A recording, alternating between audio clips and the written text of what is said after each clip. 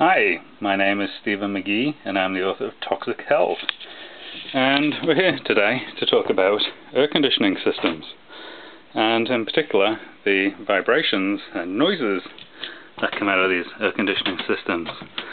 And I actually came up into my attic and I found my air conditioning system just sitting on wood, and that was sitting directly onto the attic floor. So what I've now done, I've now actually put a layer of foam in between the wood and the air conditioning unit to prevent any vibrations from going down from the air conditioning unit into the house. And you'll see that I've also done it on the pipework as well. So anywhere where the pipework comes into contact with the ground, it's now on foam. And this is rubber pipe insulation foam. You can buy it in the hardware shop. It's made to stop your pipes from freezing, and it's 1/2 inch wall.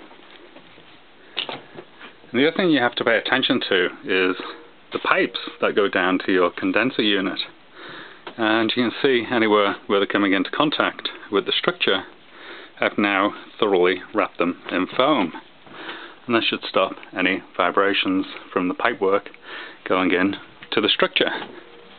You see that I've done it here and also over here. So anywhere it's in contact with the structure, there's now plenty of foam insulating it.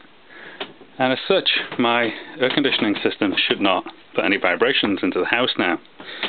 And if you want to find out what vibrations do to the human body, you'll find it in this book. It's called Wind Turbine Syndrome by Nina Pierpont. And the range of conditions that show up with vibrations is quite significant, and it can make you quite ill. I hope you enjoyed the presentation, and I wish you the very best of health. Thank you.